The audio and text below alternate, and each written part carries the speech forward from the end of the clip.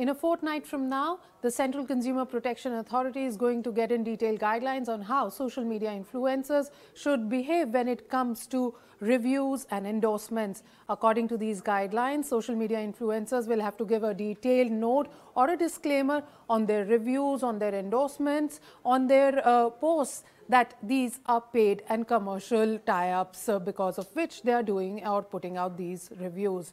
Also important, if found violating guidelines and also misleading, then they could face a penalty from 10 lakhs to up to 50 lakhs and also a ban of 1 to 3 years. Let's see how soon these guidelines are put in place, and yes, what do social media influencers feel about them?